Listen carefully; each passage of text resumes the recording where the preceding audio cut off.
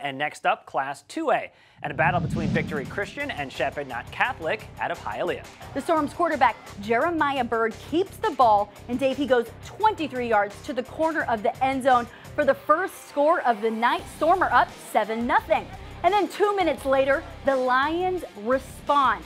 Ryle Agula finding Donovan Jones for the score, and then the ref sends the kicker off the field for not having his mouth guard.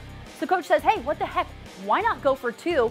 And guess what? It works. Everett Bradley powers his way to the end zone.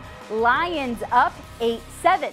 Champagnat Catholic build. Agula on the run, drops it in the bucket for Malik Rutherford. A perfect pass, 69 yards, and the Lions are up 15-7 over Victory Christian. This time, coach decides to go with kicker Ethan Moncada, who adds two 28-yard field goals. Lions roaring 21-7. And then Agula wasn't done. He links up with his third receiver of the night in John Quai Lewis.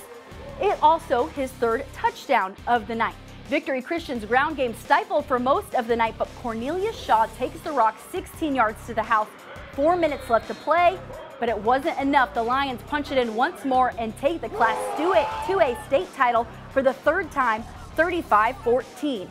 It's a testament to them, man. I mean, they're awesome kids. You know, some of these kids, some people don't even know what they go through in life. And for them to be out here, go to practice every day, do everything that we ask of them, this is their prize. You know, this is their dream, and it's being accomplished.